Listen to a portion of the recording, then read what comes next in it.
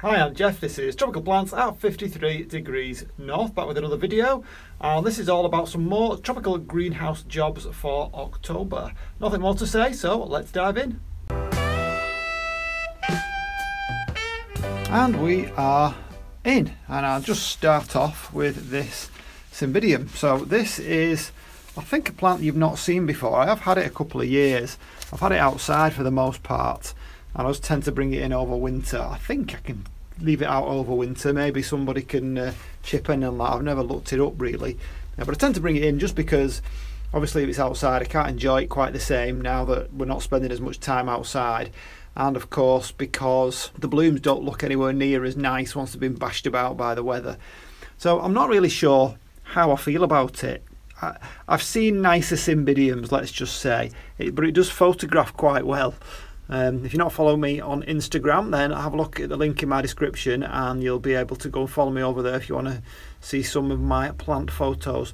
It's okay. I'm not going to get rid of it, put it that way. It's alright. I quite like it, but I have seen some nicer Cymbidiums than this. It's got quite a long name, which I can't remember. Cymbidium erythrostylum crossed with Dianum variety Simonsianum, I think. No scent to it, but it's alright, it's okay. Like I say, it's been out most of the year, well, most of the season from spring onwards, and I've just brought it in now as the blooms are opening up, just so that I could enjoy the blooms a little bit more closely. So we're talking about more tropical greenhouse jobs, and I'm just going to do like a little bit of a tour of one or two things that's happening in the greenhouse. I don't know if you've seen this. I have no idea what it's called. Some kind of pilea, I think. It is kind of growing on me. It's changing as time goes on. These really weird, I guess the blooms are changing pretty quickly.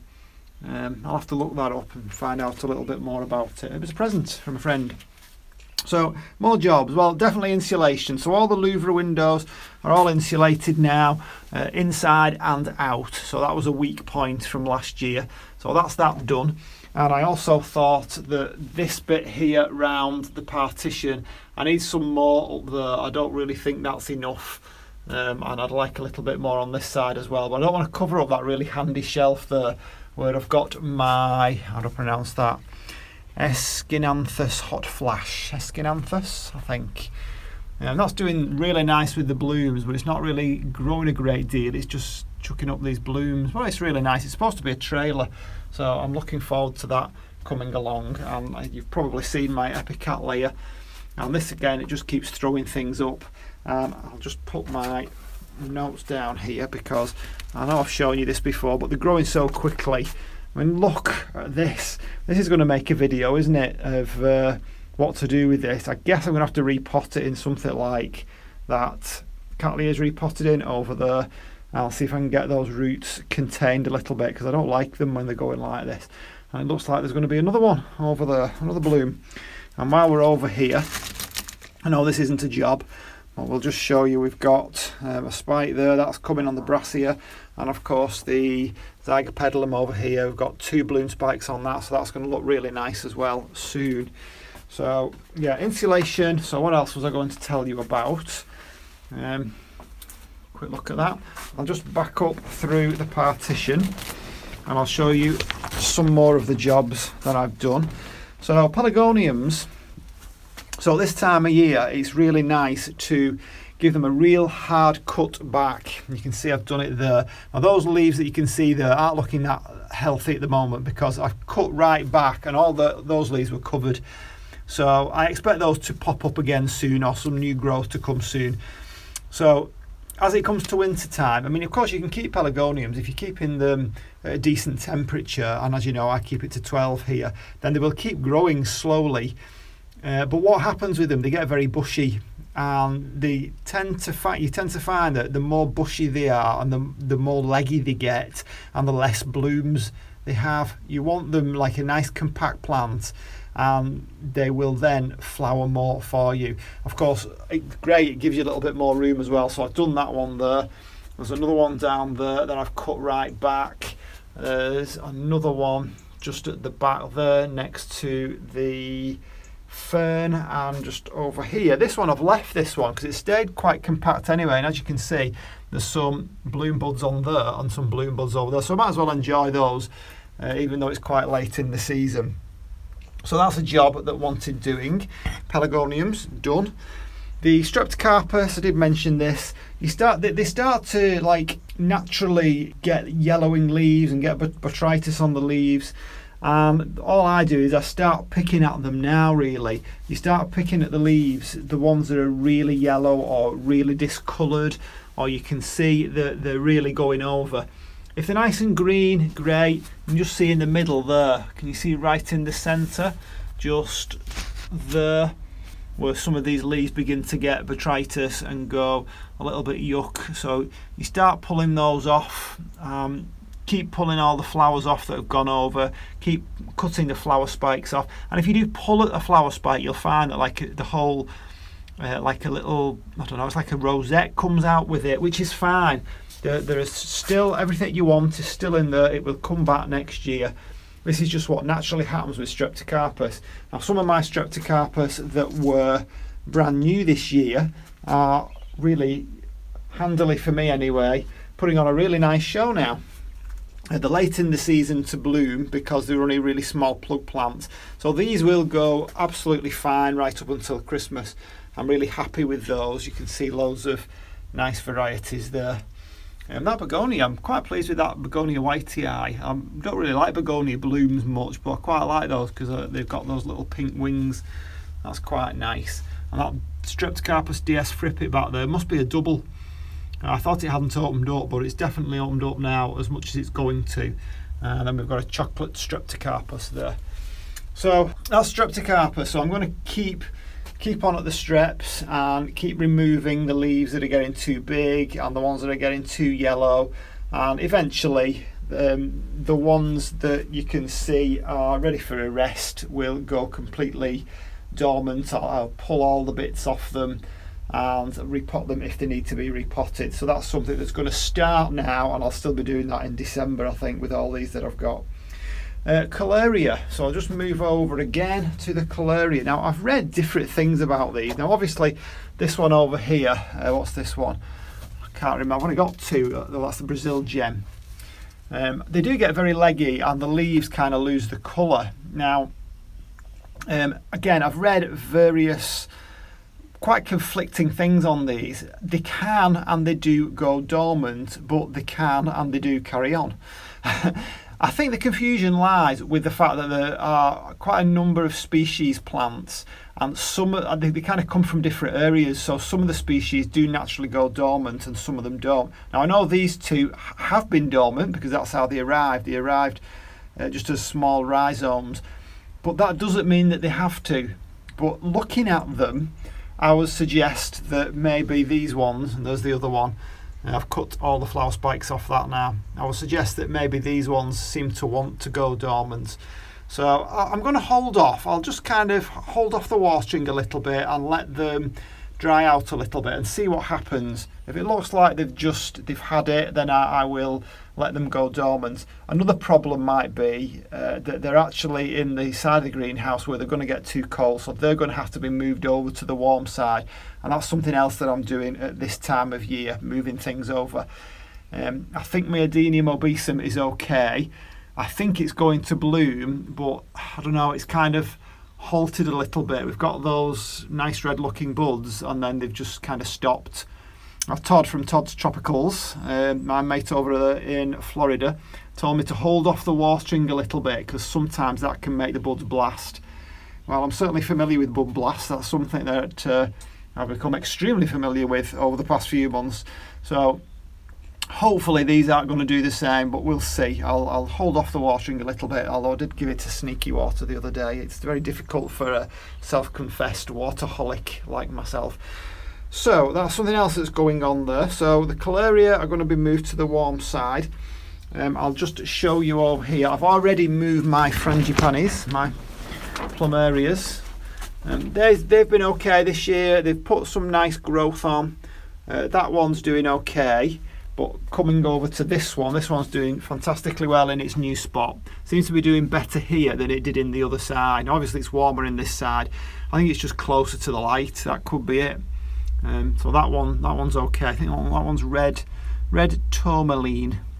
I hope I do get some flowers on that at some point. So yeah, moving things about is something that I need to make sure I do at this time of year.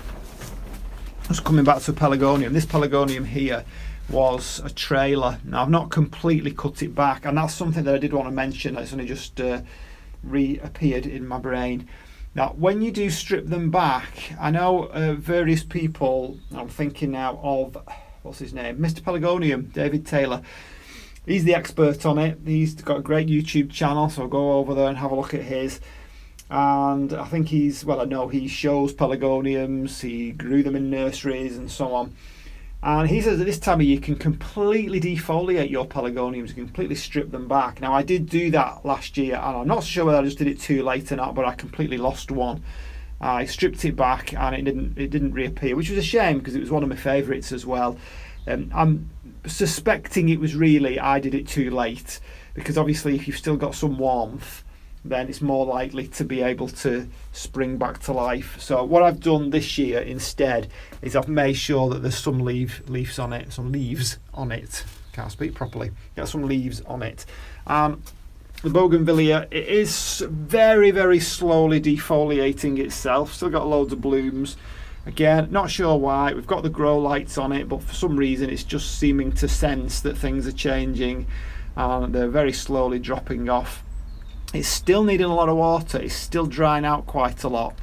But I think this particular time is the longest period I've gone without watering it. So, and you can see it's still quite damp in there. So move Plumeria to the warm side. I'm going to slow down on watering the orchids. It's not a case of I'm going to water them like an extra, leave it an extra day or so. It's just like I've done all through the year, really. I've got to be exceptionally careful to check to make sure that they are dried out before I then go and water them. Now of course it depends on the orchid, and some don't mind being a little bit more damp and so on. So I'm really carrying on with the same kind of policy that I've done all through the year, but of course that's going to mean at this time of year I need to be especially careful, because they're not going to get the warmth to dry them out as good. Even though I'm keeping the temperatures higher, it's not the same as the sun coming in through the window. We do get that occasionally, but not very much. More October jobs, leaves from gutters. Now the other day it was chucking it down outside, and I saw and heard over here somewhere a drip which was coming down from this bar across here, like a constant drip coming down. And I thought, well, hang on, where's that coming from?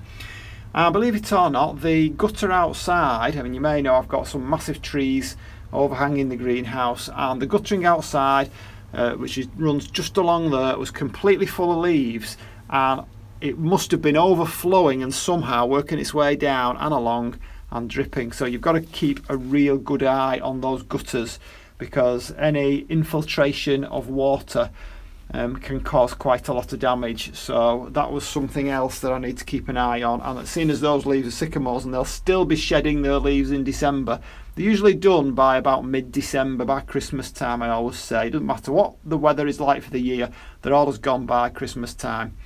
But they hang on, they hang on quite a lot. That's quite late for a lot of trees. So I'm going to keep an eye on that, make sure those gutters are nice and clear. Pests. Well, you may have seen my sooty mould video where I had scale insect on this Terrace Cretica. At this time of year, especially now that the greenhouse is getting completely bubble wrapped and completely enclosed, never have a day with anything open anymore. What you find is that the bugs find their way in, because they can sense that it's getting cold outside as well, especially when we get frost. We haven't had one yet, but they're not so far off. I think we've had it down to about 4 degrees Celsius. So when that happens, the plants will very soon build up an infestation.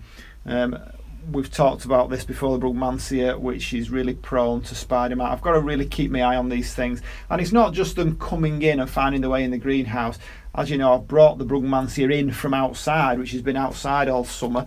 I've brought the banana in, which has been outside all summer.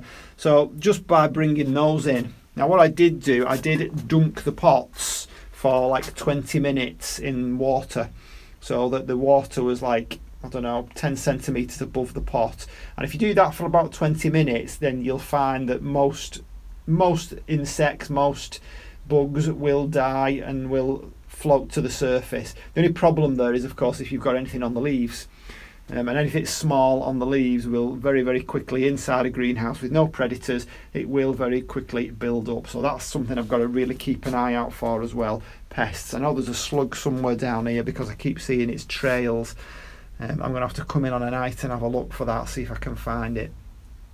So vigilance, definitely the order of the day in October. Botrytis is something that keeps cropping up as well, and I'm not showing you this because it's got botrytis, just because it's really nice. But however, cyclamen.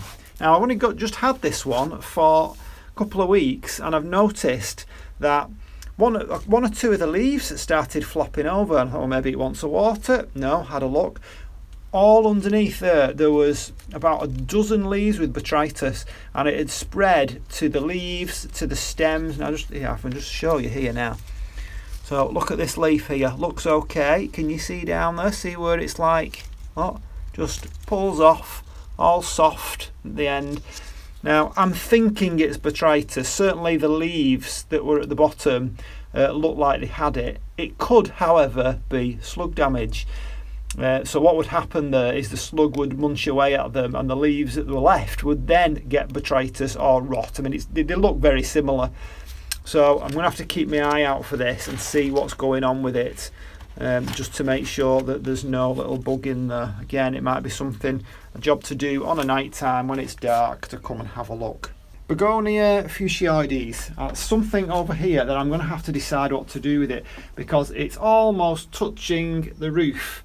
And obviously that's what I got it for, but we did try, or I did try and make it into a multi-stemmed plant, because it's supposedly a multi-stemmed plant, supposedly a multi-stemmed begonia. And I thought, okay, mine's not multi-stemmed, let's try cutting the top off, which I did, and still nothing. Have a look down there if you can see it, still single stem. Although, is that one coming from the left there? I've not actually seen that. Can you see that one coming from left? Maybe that's one. I don't know, I'll have to have a really close look at that and see if it has actually begun to be a multi-stemmed. I'm reluctant to chop it off because I want to see what happens, and it'd be nice to have something with some height in here. So I may well put that on the floor. The other begonia, the luxurians, I've noticed that one of the lower leaves is beginning to yellow. Now I would worry about that, except that this is what seems to happen with some begonias, and I'll just move you around here to the griffon over here. That's happened quite regular with the griffon, and I just pull the leaves off and it doesn't seem to cause any more damage to it. It seems quite happy. Just some of the lower leaves, for whatever reason, seem to yellow a little bit. So if anyone's got any ideas why this one might be over here, I'm all ears. Doesn't appear to have anything on it, so it might just be one of those things that happens with begonias, as things, because obviously things are changing. Like I said, I've got the grow light, but the plants still seem to know. I've got this fuchsia down here, this Delta Sura, and even though it does supposedly lose its leaves in winter, but for some reason, even though I thought, right, well, I'm going to fool it and I'm going to keep the temperatures a little bit higher, keep it watered, it still seems to know. It's still getting yellowing leaves. So maybe it's just some plants, you can't break that cycle. You know, they've flowered for so many months, they've been in leaf for so many months, that just might be the length of time that triggers them. I don't know, but it's worth having a little experiment with that and seeing what happens. Still looking great there, look, and another one still looking great. I had no idea these flowered so much, so many repeat flowers. Definitely a plant well worth having. The Oncidium Sherry Baby looking fabulous. It does smell really, really nice. I'm really pleased with this now. I've got what I wanted. I've got that nice chocolatey smell. Okay, so we've talked about that. Tricolour Miniman Montana. So Wandering Dew over here. So this one is not looking particularly good now. So again, what's happening to this? It's sensing the lower temperatures, the high humidity, and it's beginning to get these browning leaves. So that may be, I think, well, probably definitely is going to be a candidate for restarting. I did a video on restarting Tradescantia. I'm going to cut it right back. However, the other one that I've got, which is exactly the same plant over here, is not showing anywhere near as much of the browning on the leaves for some reason. There is a little bit. It may be less humid over here. Maybe it's a drier place, a drier spot in the greenhouse. And you can see the one on the left there. Can you see the new leaves at the top? Much greener, much darker. So you can see that chopping them back like that really does work. It really does work. It's well worth doing, and you can get your plant restored to what it was before. My Montana over here is definitely not liking the cooler temperatures with the high humidity. You can see what's happening there, the yellowing leaves. I think that may be a candidate for moving over to the warmer side, possibly repotting as well, because that's beginning to look a little bit tired. New Nepenthes, probably the last one I'm going to show you today. I've got a new Nepenthes over here. Now this one is from a new seller I've not used before. Now this is apparently a very popular Borneo Exotics clone, and it's called Rob Cantley crossed with Aristolochioides crossed with Spectabilis. Okay. And you can see some lovely pictures there. I can see when they get large, they're going to be really, really nice. You tend to find if they've got colour when they're small, then they get better and better as they get big. I don't know how many years old that is, maybe a couple of years. I hope it's a quick grower. You can see my other very small one. That one hardly ever does anything. That's Hookeriana. And Ventrata, that's put more growth on this year than it ever has before. So there are a few more winter jobs, a few more October jobs. I've just watered this today. This is my Miltoniopsis Newton Falls, and we've got this really nice growth here, and I'm desperate for a spike to come on it, because if a spike comes on it, then I will feel completely vindicated, and I will have, what's the word? Validation. That's the word, isn't it? I will have validation that I can actually grow a successful Miltoniopsis without killing it. I think that'll be my third one. So this one definitely seems to be much healthier than, well, that one down there. I want to keep in that one just to kind of remind myself what happens when you go wrong with a Miltoniopsis. I'm very much looking forward to this Laelia anceps. That's getting bigger as we speak. It's almost, I can almost hear it growing. It really does seem to grow quickly at this time. You know, once going, you find that with orchids, they do nothing for ages, and then all of a sudden everything happens to them. This is really nice. I'm quite pleased with that. It's a shame there's no more spikes on it. Well, that's definitely going to need a repot once that's finished. My Medusa, Habenaria Medusa. Flower spike's gone on that now, and you know, I did a video on it and I've totally forgotten what the cur tips was on it, because it's not to be treated like other orchids. It's to be treated very, very differently. I'm thinking that has to die down, and then there's something I've got to do with it. So again, I'll have to rewatch my own video to remind myself. So I think that'll do for today. A few updates there, a few more October jobs, and I would very much like to hear from people to tell me their experiences, even if it's nothing about anything that I've shown. I just like to know that somebody's there. And on one of my recent videos, I only had like 2 or 3 comments, and sometimes it's like, you know, shouting into the wind, and you feel like nobody's out there. It's great to hear from people, as I say, even if it's just your own experiences, if it's nothing to do with what's gone on in my video. I would love to engage with you, so please put something in the comments, even if it's just hi. Well, maybe a bit more than that. Okay, so that's it for today. I hope you enjoyed the video. Thumbs up if you did, and I will see you on the next one. Bye.